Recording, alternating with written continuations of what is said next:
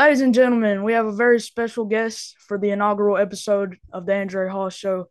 And if you've watched Hawks basketball before, you might have seen him. You've definitely heard him.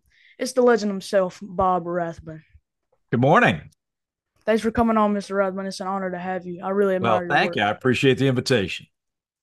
Well, first of all, before we get started about you, I just wanted to mention what an exciting young team the Hawks have got this year. I mean, we got the number one pick, drafted Shea. Then we get Dyson Daniels, Larry Nance, Cody Zeller, Dominic Barlow, David Roddy, and so much more. I mean, how can you not be excited about Hawks basketball this year? What do you think? Yeah, I share that excitement. I was able to go to training camp this week and great spirit, great enthusiasm for the team. And they really put in a good week's work of worth, a week's worth of work. And they have the day off today as we record this, but back at it. First preseason game will be on Tuesday night. And I think we'll start to see how Quinn and the coaching staff want to put the pieces together to best optimize what we have. We're better defensively, we're longer, a little bit taller at most positions, both things that we desperately needed from last year's team. Yes. So I'm very optimistic. I think we are going to surprise some people. So do I. So do I. All right, well, that's enough about the Hawks. Let's move on. I just want to start off by giving you a proper introduction. I mean, you've had quite the decorated career. I mean, you'll be 70 next month. Um, you are Don't a remind Virginia. me. You're a Virginia Sports Hall of Famer. Obviously, you're a six-time Virginia Sportscaster of the Year.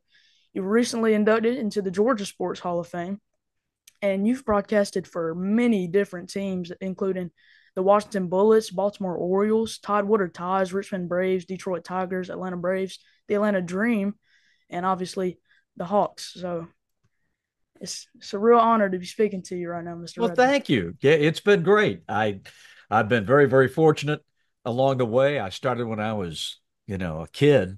Um, I was 12 years old when I got a chance to do the half an inning of a baseball game. And from that, I got involved with radio and later got into television. But I've been doing this my whole life, so it's been great. Yeah, when I grow up, that's a career that I want to get into. I Uh-huh. myself aspire to be a sports broadcaster. Now, I want to ask you: were there any announcers that you looked up while growing up? Look up to while growing up? I did. It's funny how it worked out in my little radio station in Salisbury, North Carolina. The guy who invited me to help him keep stats and work on the broadcast turned out to be one of the great baseball announcers and basketball of all time, Marty Brennaman, the Mm. longtime voice of the Cincinnati Reds. Now we didn't know it back then. He was just starting off his career, but that was a mentor of mine early on.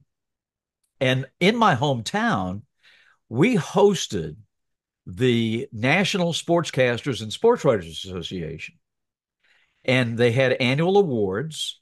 They would name, you mentioned the Georgian Sportscaster of the Year in Virginia. Well, they would come to Salisbury to have their annual award ceremony. And so when I got my driver's license when I was 16, I would go to the Charlotte airport and pick up all these great sportscasters and names that you may not be familiar with, but back in the day, they were the Mike Tiricos of the day, Hmm. and they were in the back seat of my car, and I would have 45 minutes with them to ask them advice and how do you get started and what do you do and all that stuff.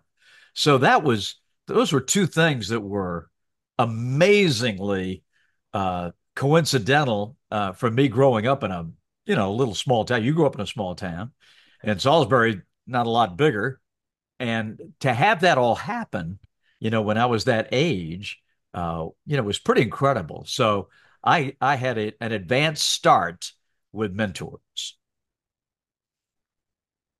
That's great to hear. Now obviously you've been all over the country. Can you tell me what was the most interesting city you visited in your career? Oh goodness. Well, I've been able to do play by play in I think 45 states. in Wow. my career. I've only missed like the Dakotas and Montana and a Yeah. couple others, but I've been got to go to Alaska, got to go to Hawaii. Um, I got to go to Japan, Tokyo, and was amazing. We played Yeah. Brooklyn and London, so I got to go there. Puerto Rico, Bahamas. So I've had a chance to go a lot of different places, not just in the United States, Yeah. but I would say domestically, it's so cool to do a game in New York. Oh yeah. I've had a chance to do a game at Shea Stadium, Yankee Stadium, the older Yankee Stadium, not the new one, but Oh. Madison Square Garden. And not too many guys had a chance to do that. Yeah. Uh, but being in LA at Dodger Stadium opening day for the Braves was pretty cool. But they're all special to me. I get just as excited going to Oklahoma City as I do going to Toronto. So um, it's just it's the game, and not so much the locale. Because when we go in, it's a business trip. You're not there to sightsee. Yeah. That's quite interesting. Now you work alongside the great Dominique Wilkins in the I do. yeah, and I just wanted to ask you, if you can recall, what's the funniest moment that you've shared with him while calling a game? Nah, there's so many. I'll tell you a funny story about me and Neek. When I was starting in Salisbury and I was on the air and I went to school full time at Catawba and broadcast full time. Well, one of my responsibilities was to broadcast Salisbury High School basketball. And one year we had a really good team, and Washington, North Carolina had a really good team. And we met in the state quarterfinals, and that was the team Dominique Wilkins was on when he was in high Oh, school. So I had a chance to broadcast Dominique when he was a high school player, and the game was in Durham in the state championship. It was a wow. quarterfinal game. So that was number one. Then number two, I did when I moved to Virginia, I did Old Dominion basketball, Old Dominion University. And we came down to play Georgia at Stegman Coliseum in the NIT. Mm. And Nick was on that team. So I got to broadcast Nick as a collegian. And then toward the end of his career, when he was in the NBA down in Orlando, I had a chance to broadcast him in an NBA game.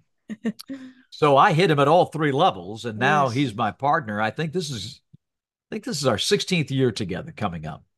So, Wow. uh, what makes it so much fun are all the stories that Nick tells about his playing days, going up against Larry Bird and Bernard King. And, his high school class was incredible when he was a senior. And, the stories of going to Georgia and all that stuff. So every day is a holiday when you're hanging around Nick. That's for sure. I've never heard those two stories before. I appreciate you sharing. I really Sure. do.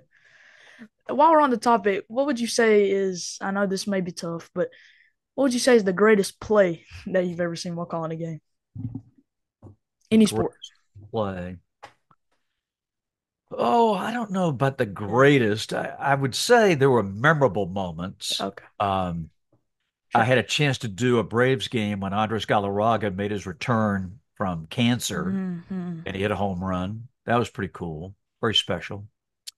Uh, it wasn't one game per se, but when we won, what was it, 19 in a row, whatever, the 60 win season, that was very special. And it wasn't one game, it was just that whole period of time because it turned the whole city on. Um, when you drop off your shirts at the dry cleaners and the lady behind the counter says to you, "Aren't our Hawks doing well?" You know that the whole town is swept up with the emotion of the winning. And so that was really great to see the whole city turned on, much like they are for Georgia football or the Braves or, whatever. But to have that happen for the Hawks was really cool. So I would say those couple of things come to mind quickly. Um, I'm trying to think of some other incredible moments. I think some of the stuff Trey has done, Oh yeah. taking a bow at Madison Square Garden after the Oh yeah. playoffs was, that was pretty special. So those are key moments. I wouldn't say, like I say, it's not one game because you don't remember the whole Yes, game, but you remember those special moments. sounds about right. Now, as an aspiring sports broadcaster myself, do you have any tips for anyone that's looking to pursue that career? Oh yeah, for sure. I think, you know, maintain your curiosity. I think is number one. Uh, this has changed over time, but those guys that I was talking about are in the backseat of my car, veteran broadcasters just drilled it in me that it's not about you. It's about the people playing the game. And your audience is not tuning in to hear you. They are tuning in to enjoy the game. And so your challenge is to make that game come to life by storytelling, by graphics, by the way you call the game, etc. And I've always kept that uppermost in my mind. I think for younger people today, it's a greater challenge to learn how to communicate well for a couple of different reasons. I think number one is the phone. Um, we just don't talk to one another like we should. We'd rather text, we'd rather put it on social media, and that's not an effective way to communicate, particularly if you're sitting behind your microphone there. If you want to get behind a microphone for a living, you have to learn how to talk to people. Yes. And as a young broadcaster is coming up through the ranks, almost, I mean, 100%, everybody is going to be older than you, until you reach a certain age. So you've got to learn how to speak to adults. You've got to learn how to look them in the eye and shake their hand and carry on a conversation. So I would say two things. Whether or not you ever broadcast a game, I mean, you may change. You may get to be a Yes. senior in high school and say, I thought I wanted to do that, but that's not my thing. There are 100 different occupations around the game. Of course. You don't have to do play by play. You can do reporting, you can do studio, you can do all kinds of things. You could be a producer, director, audio, graphics, replays. I mean, there's a million different ways to be involved, and we're all, for all of us, we're in the NBA just as much as anybody. So Hmm. I would throw that out there too. But I think the two big things for any student coming up, do two things. It'll take you a lifetime to master, but do two things: learn how to speak well and learn how to write well. I think if you do those two things, you could write your ticket pretty much anywhere you want to go and do anything you want to do. The speaking, I'm biased. I was a speech major um, in college. Uh, those lessons, I think, are life lessons that anybody can benefit from. But learn how to think on your feet. Take an acting class. Memorize lines. Get in front of people. Get on a stage. Like when you're at school, do the announcements. Get on the PA and talk to everybody in the school.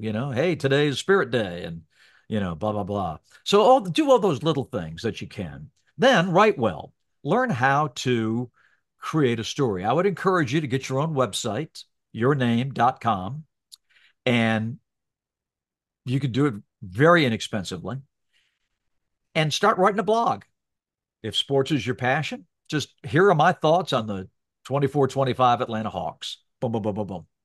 Doesn't matter that anybody reads it. They will, but that's not the key. The key is to forge the discipline of writing. That I'm my goal.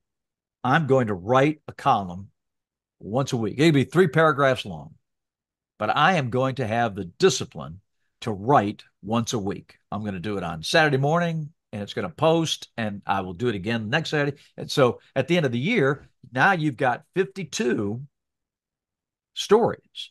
Hmm. So for an aspiring broadcaster, that look what I can do. I've researched well. I'm well read. I've got a considered opinion about the sports that I'm covering. That'll help you get hired. It'll help you get somebody to read it. Get your English teachers to take a look at it and see what they think. It'll make you a better writer, because if you can Hmm. write well, then you can transfer that in front of the camera. Yes. Because if you're going to be in the studio or you're in some way, you're going to have to write some script at some point. Now we're like for my game open on Tuesday night against Indiana, um, I've got about 2.5 minutes on camera. And so this weekend and Monday, we'll decide what we want to show. I mean, Trey will be a part of it for sure. Ricochet will be a part of it. Oh yeah. But we want to come on the air with a theme, a story. Why should I watch tonight? And that's going to be scripted. I won't write it out per se. I kind of know what I want to say, uh, but we will sync up my words, Neek's response, the pictures to support it. Trey's highlights from last year, maybe Ricochet warming up for his first NBA game, all those things that will be in a script form so everybody can follow along. The producer, director, camera guys, audio. So that's how this works.